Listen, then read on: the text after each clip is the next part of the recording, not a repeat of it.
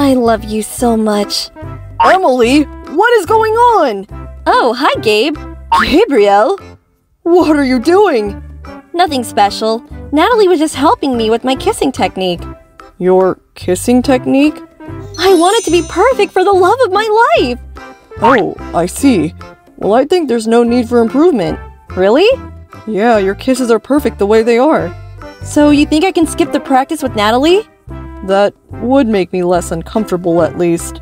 Alright, you convinced me. I'm gonna pay him a visit right away. Wait, where are you going? To Andre, of course. He's the love of my life. Anthony? Why him? Well, she's always been into him.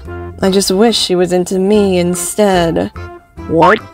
Did I say that out loud? I mean, it's nothing. Audrey, you can't just fire your own daughter. Of course I can. How? Let me show you. Watch and learn. And that's how I'm gonna fire our daughter. Edgar, no!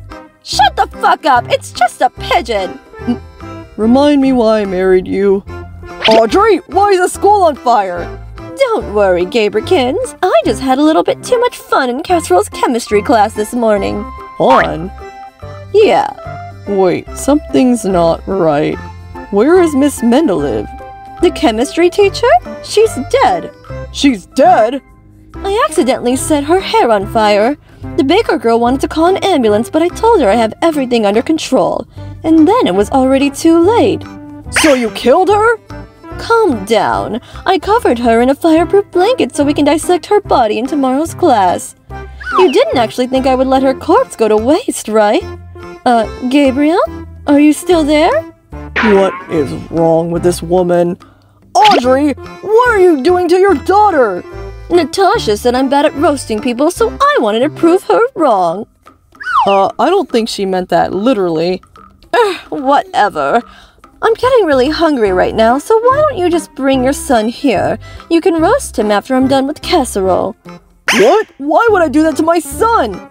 Because you hate him? I don't...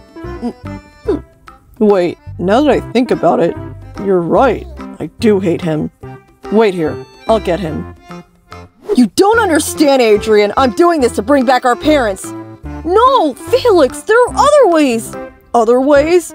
Adrian, your mother is dead. There are no other ways to bring her back. I need the miraculous. I hate to say it, but he's right. Shut up, Gramps. You know nothing. Excuse me? I have 4 seasons of experience. Okay, maybe there is no other way to bring her back, but we can both learn to move on. Move on? Yeah, I'm starting to get used to the new circumstances, so I don't really miss Mom as much anymore. Wouldn't it be better for all of us? Father, I think you and Natalie are perfect for each other, so why don't you just give her a chance? Father? Who the fuck raised you this way? You did. Bullshit! I didn't raise you at all.